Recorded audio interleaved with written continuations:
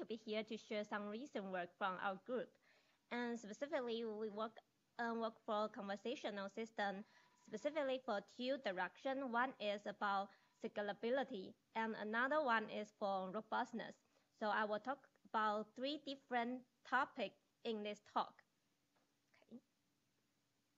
And everyone knows that our goal is trying to have Ironman drivers, and they can help us to finish a lot of different tasks efficiently. That's why so many leading companies produce such intelligent systems. For example, Apple Siri or Google Assistant, and currently we have the Amazon Alexa. Okay, so I think I don't need to describe the motivation. Let's directly go deep into the classical framework in the task-oriented dialogue system. Usually, in a task-oriented dialogue system, no matter you work on Siri or Google Assistant or Alexa, you must follow this framework. First of all, if your input is from a speech, you need to have a speech recognition to transcribe speech into text.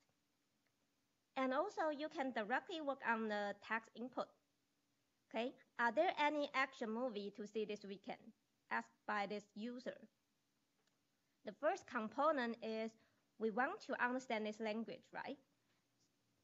It means we want to extract the semantic frame from this sentence. For example, the intent of the user is this user wants to get some movie list. So the intent is about request movie. And definitely not all movies satisfy this constraint. They have some specific constraint for this movie. For example, the genre it should be action movie, and also date should be this weekend. So after we get the semantic frame, including user intent and some slot, we can automatically form a query to search a database. If we have a database containing a lot of different movies, we just do the query. And then we get a return list. A lot of people will think, after we do the query, we can directly get the answer and we can directly return to the user. However, it's different from the retrieval system, because sometimes if you get 100 movies satisfying this query, then the agent's goal is trying to help the user to narrow down the search space in order to find the certain movie this user really interested in. So the second component is really difficult, which is called dialogue manager. The dialogue manager trying to, based on the database return information, and to design which action is the best action to interact with user. You can imagine dialogue manager just like the brain of the human agent. For example, if you get the 100th movie satisfying this constraint, probably we can ask additional question. And if you just get like 3 movies, we can directly return to the user. And sometimes if you are confused about the input, you can make the confirmation question as well. So for here, we call this is the dialogue policy. Dialogue manager trying to generate the system action. For example, you can request additional location. And then generate the corresponding natural language, get back to the user. And in the second iteration, the user will say the second turn, and we will try to understand it correctly and also fit into dialogue manager to decide the next action. And everyone knows that usually most work focus on the language understanding side, because language understanding is viewed as the first component in this pipeline. So if you get some error from language understanding, it will be very difficult to have a better interaction in the dialogue manager. So a lot of people try to extract the good semantics behind the original input. And everyone knows that recently there's a huge advance in natural language processing based on this contextualized embeddings, such as Elmo or BERT.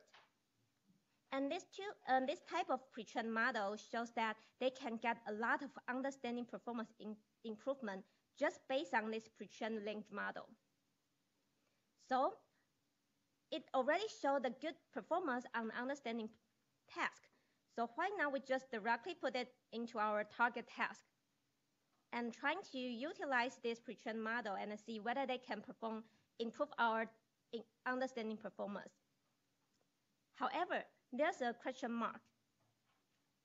Because if you want to directly apply this pre-training model to your target task, you make the assumption that your input is the text input, because this pre-trained model is trained in the written text. However, most of the time, a lot of application, the original input comes from a speech signal. So if you only look at this sentence, not listen to this sentence, you will see that lift all lights to Morocco. What does it mean? It's very difficult to understand it correctly. The reason is this sentence includes some recognition error. Actually, the original sentence is list all flight tomorrow. So if we only look at this sentence, it will be very difficult to get the embedding, which is similar to the original sentence. But if you listen to this sentence, it will be very similar to each other.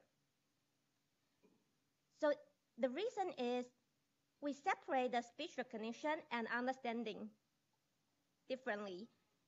Speech people trying to produce the better output based on their word error rate. However, the language understanding model trying to extract the correct semantics based on the input, and they also assume the input is the perfect text. However, it's not true. Sometimes you will have some error from the speech recognition. So you want to consider this recognition error in order to have better and robust performance. Due to the mismatch between written and spoken language, for example, if you imagine Bird or Elmo, which is trained in written language, because written language is easily to get. You can get a large amount of written language instead of speech. However, during your target scenario, you want to test in the spoken language. The spoken language may include some recognition error. So there's a mismatch. So our goal is we want to have a contextualized embedding which is robust to ASR errors. It means that we can have the embedding specifically for spoken input. And hopefully, in a spoken language understanding task, this embedding can achieve better performance. It means we can get a better result on ASR transcript and also remain similar performance on manual transcript. This is our goal. So we propose the first solution, which is want to adapt the transformer to allow them to accept ASR lattice. Let's see the architecture behind BERT or, for example, GPT during the pre-training and fine-tuning.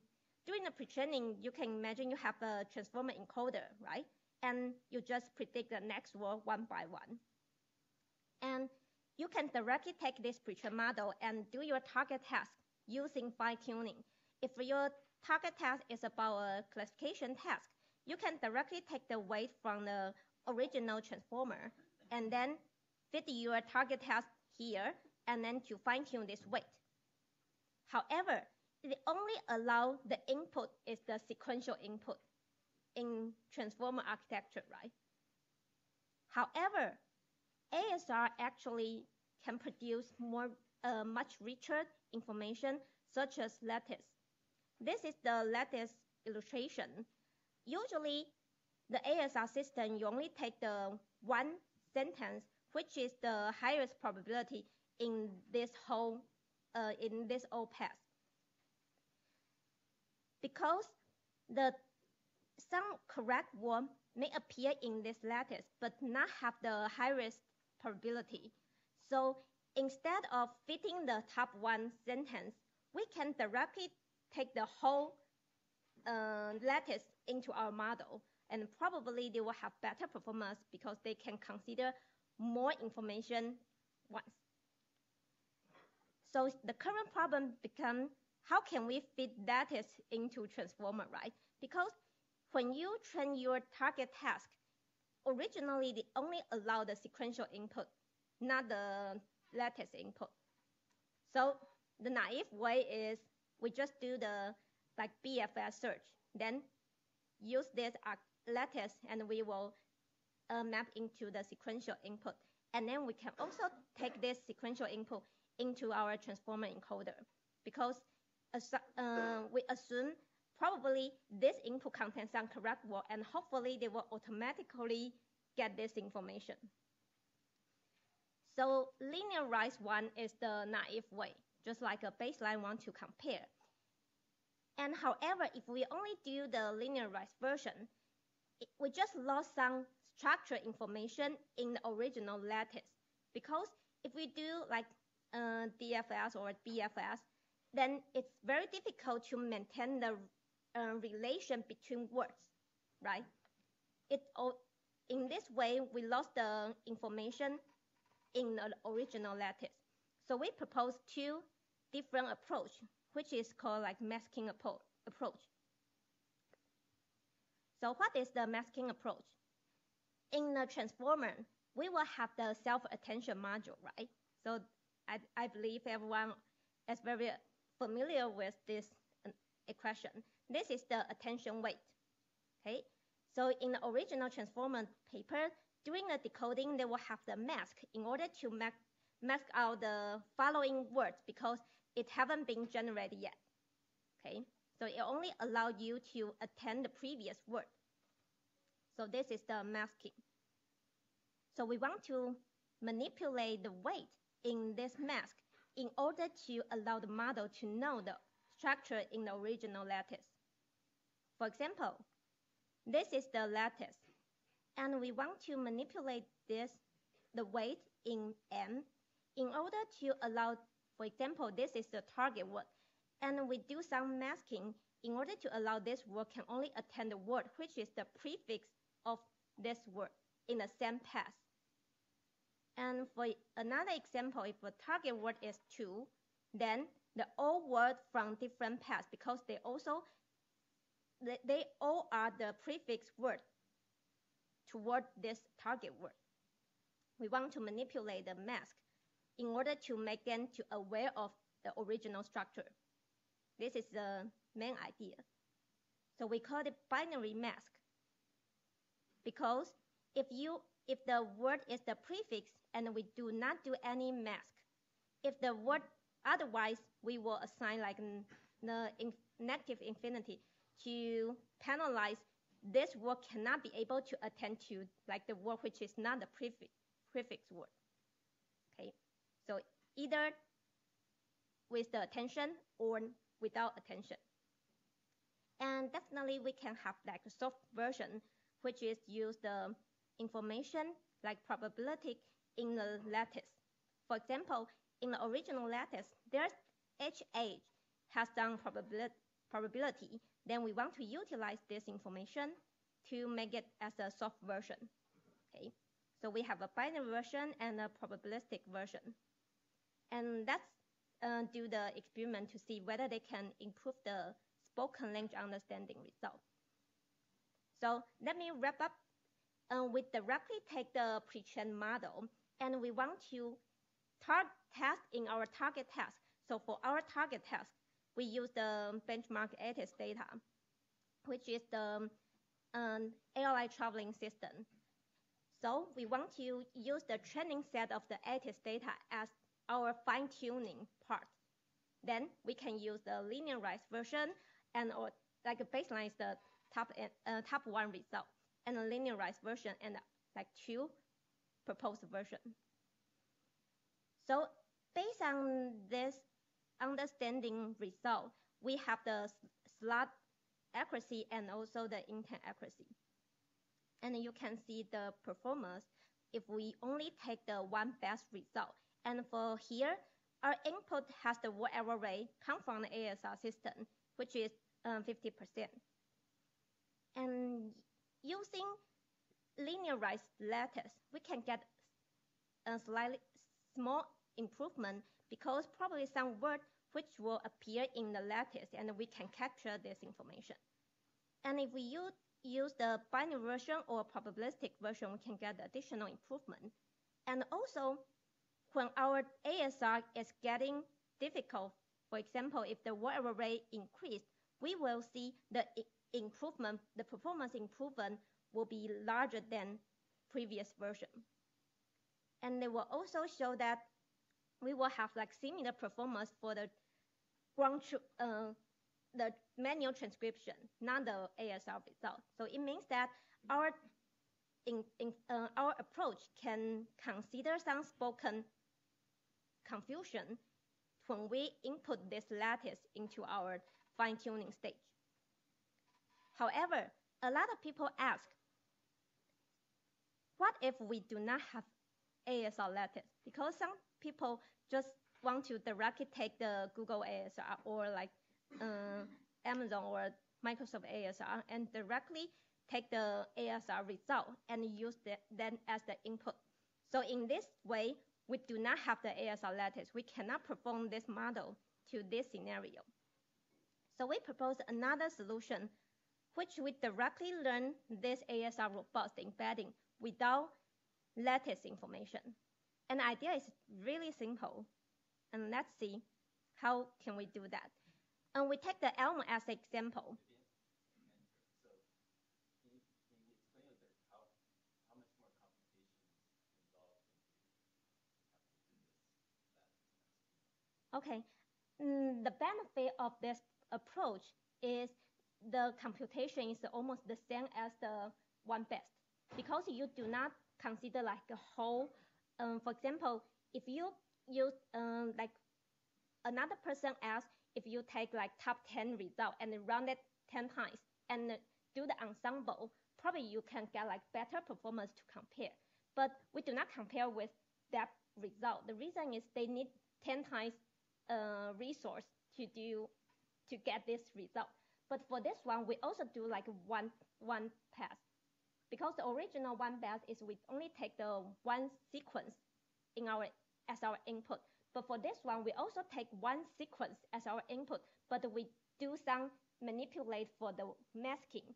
So only the word will be longer than like the one best version, but the computation resource may not increase a lot. Just I think it does not have any significant difference. So what do you do about the position embeddings? Okay, there's also a detail about our implementation. For this one, we ensure the word, for example, this word, we take the longest path. For example, for this word, 0, 1, 2, 3, 4. So we take the positional embedding for this one as 4. And so for this one, we just ensure the prefix will be less than the word which is in the following word. So they will have some maybe 0, 1, 2, and then 4 without 3. Right.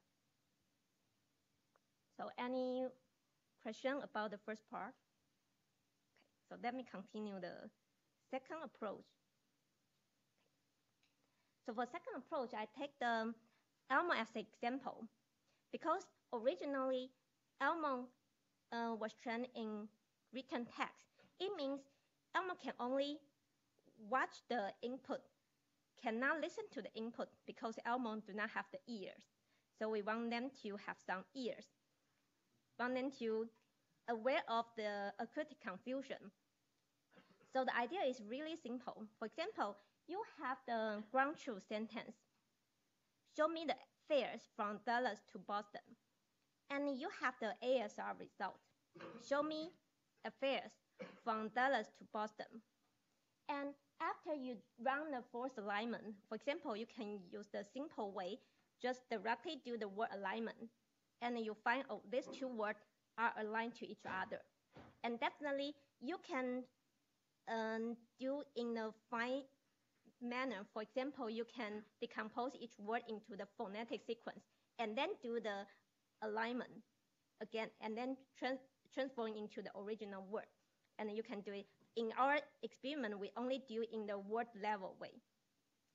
So we know these two words are aligned to each other.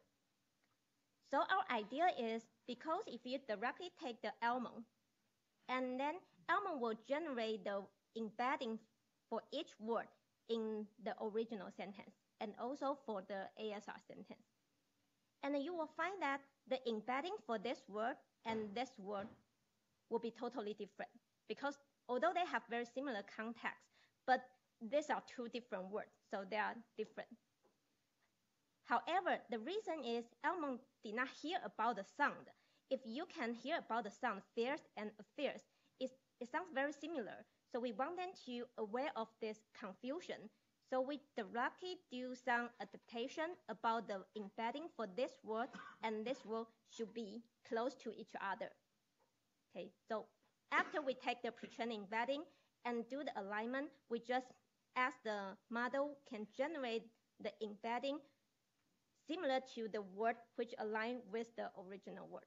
For example, this one. And also all aligned word, the aligned pair, we will add it into our objective function to allow them to have similar embedding in this scenario. Then hopefully our embedding, after this fine-tuning, we will have better embedding which can aware of the acoustic confusion. Then in a spoken scenario, if you directly take the ASR result, you can have very similar, you can have the embedding which is similar to the original ground truth sentence. So you don't need to take and worry about here there's some misrecognition. You directly take it into your model. Your model will automatically consider the confusion and also, for example, increase the probability of the affairs. So they will maybe have a higher chance to get a better understanding output. So this is the supervised way. And definitely, sometimes you do not have the transcript for US speech data. So you can run it in unsupervised manner. For example, you have speech data, and then you just run the speech recognition and to generate like top 5 results. And then you run the alignment through this top 5 results. Then you can also adapt your embedding to have similar embedding in terms of the acoustic confusion. Okay. So definitely this one will be slightly better than the unsupervised one because you actually know the ground truth word. For this one, you do not know that. Okay.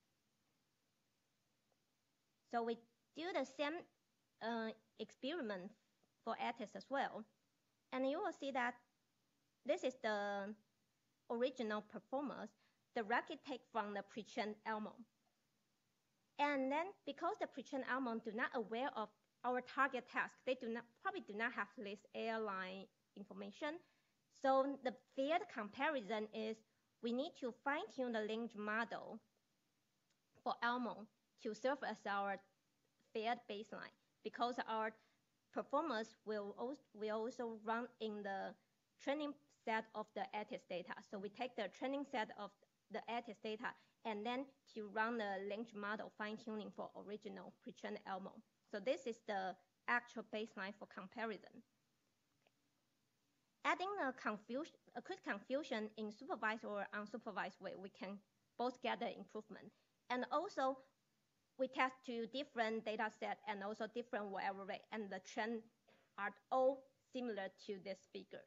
So we think that the performance will be improved because we have better ASR robust embedding. And I think it's really important direction because a lot of people do not aware of the gap between speech and natural NLP side. So hopefully we can directly take some, for example, spoken element or BERT to mitigate the gap between these two components. And definitely, we want to test whether this approach can generalize to different ASR because currently we only did with one single ASR, and we are not sure whether they can generalize to others. Okay. So, is there any question for the previous approach? let's continue to the second topic. The second topic is about scalability. Let's go back to this figure. Know that there is a database here because you need to have a database in order to search the movie result, right? So this database usually is stores some structured data. For example, the tables and like the movie and restaurant or so on. However, the empathy is saying that only 20% of the data will be structured data. Like 80% of the data is unstructured data. For example, some files, emails, spreadsheets, and so on. So if we need to have like the previous framework, we cannot allow our model to interact with the unstructured data. So, but if we want to scale our usage, like application usage, we need to consider structured data and also unstructured one. So because we also want to do the conversational manner, so we can directly we can borrow the idea from QA. We ask the machine to read this big unstructured text and serve as a teacher. And the user can ask questions from the teacher, just like a student. And this one, you need to know that the question can be asked in a conversational manner because sometimes you will narrow down you will have the follow-up question according to like previous answer or previous question. For example, the original passage is about the description about the stock. Okay, it's famous stock. And you can ask the question about this passage and do some follow-up question. Was he the star? So there's some co-reference approach. Then because you need to understand the previous conversational history in order to correctly answer the current question. This is called conversational QA task. Okay. Currently, there are two popular benchmark data we want to experiment on. So we proposed a solution trying to consider the conversational context, and we call it flow delta. What's the idea? It's a really simple idea. Our idea is because during this multi-turn interaction, the user will ask multiple questions, right? So you can imagine that this is the original whole passage, okay? And this is also the original whole passage. All three blocks are the same, only the tiny difference. In the first question, probably you will focus on this part. And for the second question, you may switch to like second part and so on. This is just a simple illustration. Remember, every QA model, they will encode the passage into a certain embedding, right? Because the embedding will help you to do some attention and trying to generate the answer. So the attention, like the embedding information for word in passage will be different if you have different questions, okay? So you can imagine this is the vector for the word here in this passage. And during the second question, the embedding will be slightly different, okay? Because the question is different. How about we add additional mechanism to model the difference between them? The idea here is we want, hopefully, the user will have some conversational behavior, and the model can learn this behavior to help the model to understand what's the behavior change, like information change between different questions. Then this information can help the model to better identify the correct answer. So for implementation, we directly take the embedding here and compute the difference between these two embeddings as our mechanism. That's why we call flow delta, because we measure the difference between the flow. And the idea about flow, the concept about flow was proposed by another paper and want to utilize that paper's idea, like the flow idea. But we focused on the difference, like information gain between dialog flow. Because this idea is very general, it's flexible to apply to different type of QA system. For example, we test on flow QA and also BERT model, okay? Because if your QA system can perform the embedding for each word in the passage, you can apply this mechanism above your architecture for this one and for BERT as well. Okay. And let's see the result. Quark and Quokka are two benchmark data sets for conversational QA. And this is the baseline performance. Flow QA actually was the first approach trying to solve this conversational QA task before the BERT was proposed. So this is the BERT performance. They directly take each question independently. This is the performance they can achieve. And adding the concept about flow proposed by Flow QA, you can get additional improvement above BERT. Okay, these are our baseline for comparison.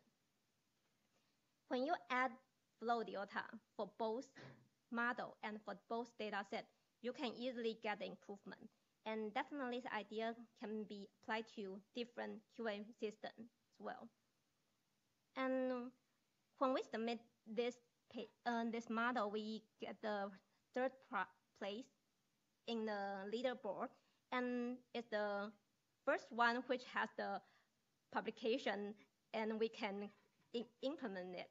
Because we want to apply our mechanism above these two models as well, but they do not have any reference to see what the implementation about this model. But we think because this idea is really general, so they probably can directly apply to this model as well.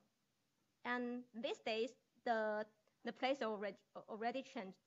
So probably other, but still, like the performance better than us, they do not have any reference to see. So we cannot check their model. Okay, anyone have any question about this part? Can you briefly explain the idea of flow? Oh, How's that different? I see. The idea of flow is just have the RNN between these three this continuous question. This is just the flow. So we add additional difference. For example, we did not care about the weight for here. We care about the difference between these two parts. So in your model, do you have both the flow and the delta, or you just have the delta? We add directly in the flow concept. So we can like implicitly have both, but may not be the same as we add flow and also flow delta. Right.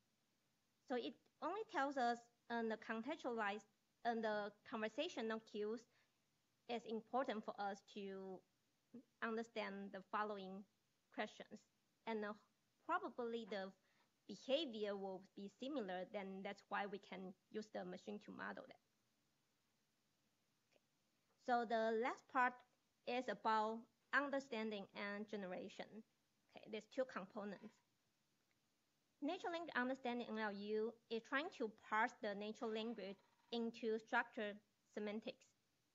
For example, this is the original sentence. You want to extract the semantic frame, including slot and associated values. Okay, so this is called NLU. And for NLG, usually want to construct natural language based on the structured semantic, like this one, and then map to original natural language.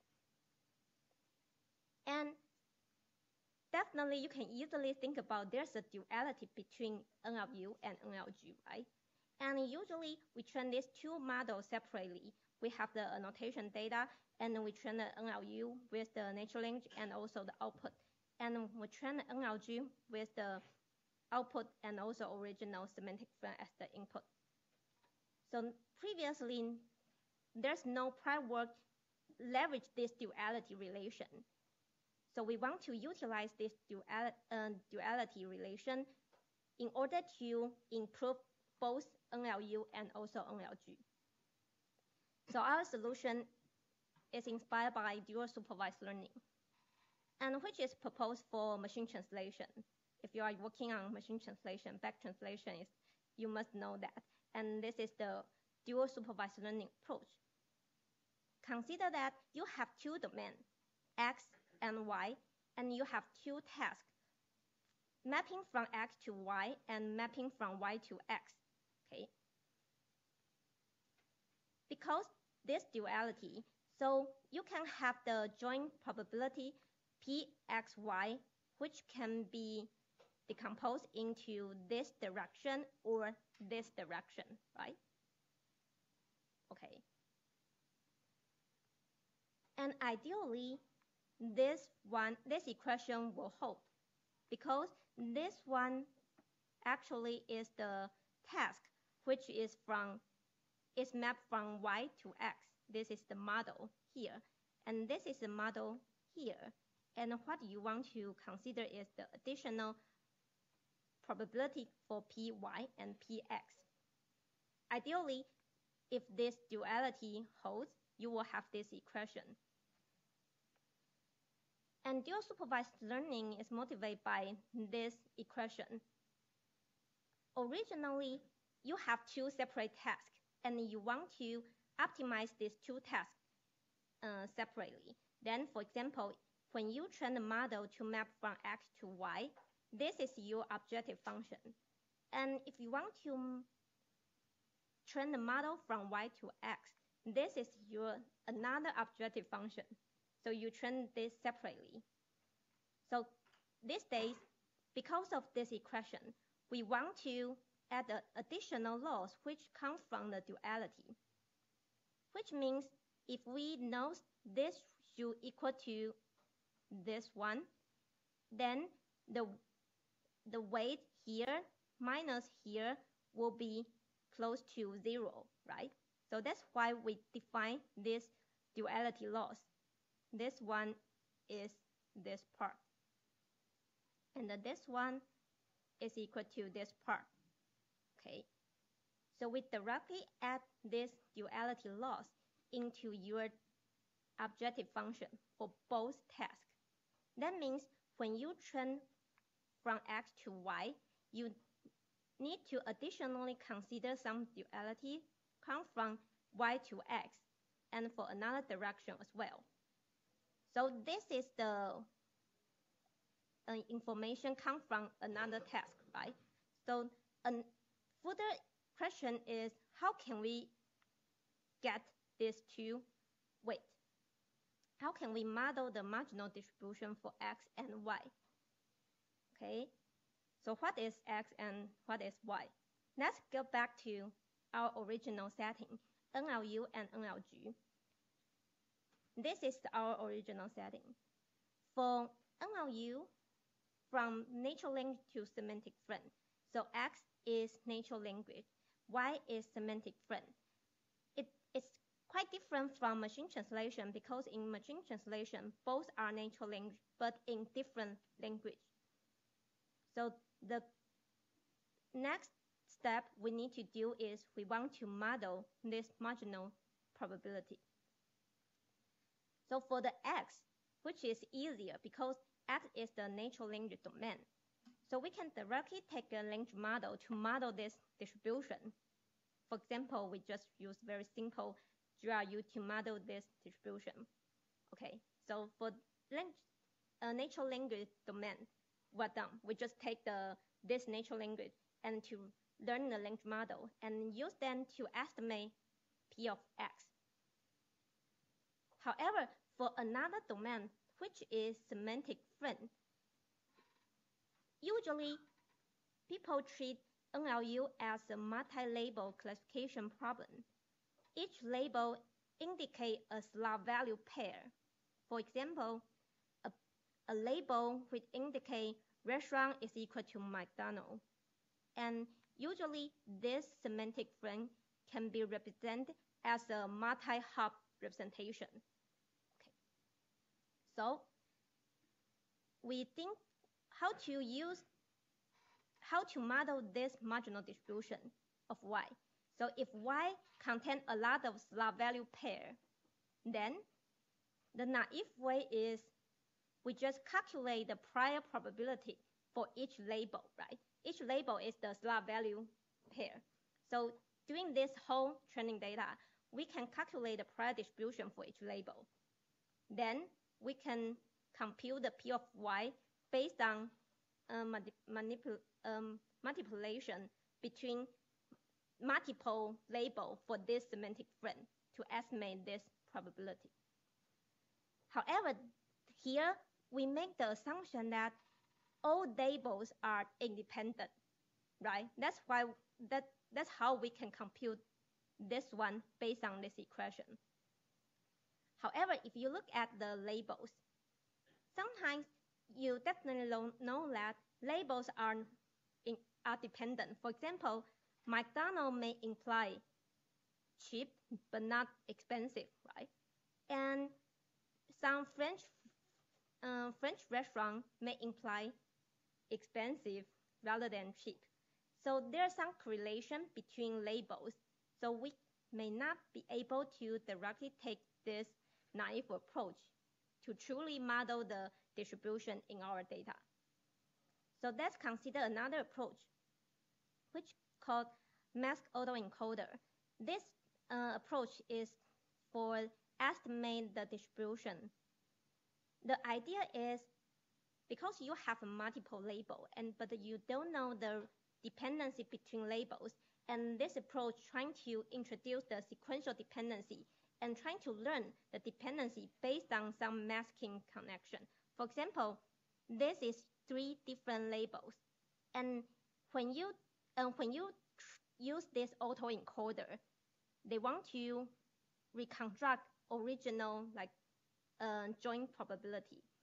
And when you max some of the age for this figure, for this illustration, the first label you need to produce is P of X2, because this one did not depend on other labels. But for the second one here, X1 may depend on X2, so they will have the dependency based on the link. Okay, then, and so on. So you can directly utilize this sequential dependency to estimate the final joint distribution. And based on this autoencoder, it will automatically figure out the dependency between the labels. And hopefully they can truly model our label distribution in our training set. So we can, after we do this we can compute the marginal distribution based on this equation. Then this is the marginal distribution of Y. Y is the semantic frame. Okay, because we just want to consider whether including duality we can get improvement. So we just use very basic NLU and NLG model. We use GRU for both. Okay. And let's see whether we can get improvement if we consider another direction. And for NLG and NLU, this is the baseline, which means we train these 2 components separately. And if we use the dual supervised learning without MAID, just use the naive approach to estimate the distribution for semantic frame, we can get the improvement for generation part. However, we cannot get improvement for understanding one, because natural language distribution is easy to model, but only this distribution is better for us to involve in the duality. For another side, we may not get the improvement. But if we add this mate to estimate the label dependency, then we can get further improvement for both NLG and also NLU. It means that we need to consider the domain property in order to better model the distribution. Okay, let's summarize 3 different topics I'm talking about in this talk. First of all, for conversational AI, spoken language embedding are necessary. The reason is so many applications come from the speech interaction, and also written text usually enough for pre-trained embedding, but speech signal may not be enough. But there's a mismatch when you apply to spoken scenario. So we want to do some adaptation. The first one adaptation method is if you get the ASR lattice, you have rich information about a critic directly come from the ASR system. You want to feed this lattice structure to your transformer encoder so that during the fine-tuning, it will automatically know the word confusion come from the original ASR. And the second one is if you do not have the ASR, but you can also use the word alignment to align the critic confused word and also do this adaptation in order to have ASR robust embedding. And the second part is about scalability. We want to extend our scenario not only to access the structured data, but also unstructured data. For structured data, you can use the traditional framework.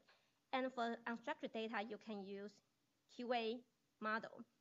And QA model, if you use in conversational way, you need to consider some conversational cues. So that's why we propose this flow delta. And the third one, we're trying to improve NLU and NLG because of scalability. Because if we need to have like a notation for both sides, it will be relatively difficult if we can only get some duality information, and probably we can have small set of the training data, and we can achieve similar performance compared to one with the large data, training data. And also, based on this duality, we probably want to move further to unsupervised way or a semi-supervised way, because we have a lot of natural language part, but just a lot of them do not have the semantic frame annotation. So here, first of all, we try dual supervised learning to leverage this duality. And the important takeaway is you definitely need to consider your task, because in this task, the data distribution about these 2 domains is quite different. You need to have different way to model this distribution. Then you may have improvement when you leverage the duality. And we show that this performance can get improvement, and hopefully we can have better performance if we move further to unsupervised scenario. Okay. Any questions? I'm ready to answer. Thank you.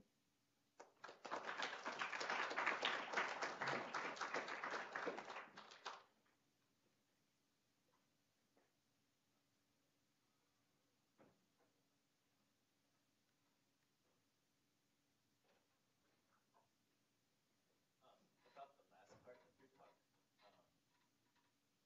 when are there sort of large piles of semantic frames, like in a sense, lying out there that people can exploit, right? Like for the text part, you can estimate QFX from large text data. Is there something like that for NLG, where you have lots of training stuff that train from the whatnot? Or it's always going to be specific to particular dialogue systems? For this experiment, we directly take for example, our target task. We have the paired data, and we use the semantic frame part to first estimate the distribution. But definitely, if you have, for example, I think for the application-wise, sometimes you will have the human agent, they do some system query. And this one can be easily to record. But the natural language side may not be able to be recorded. So directly take this behavior, you will have also large amount of semantic friend you can train on to estimate a correlation between different attributes. For example, you will automatically allow your model to know, oh, this restaurant may have specific attribute, and this will help you to estimate the generation and also understanding part.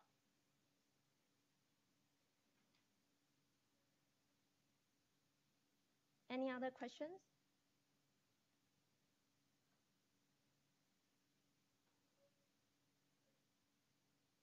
So let's thank Vivian again. Thank you so much.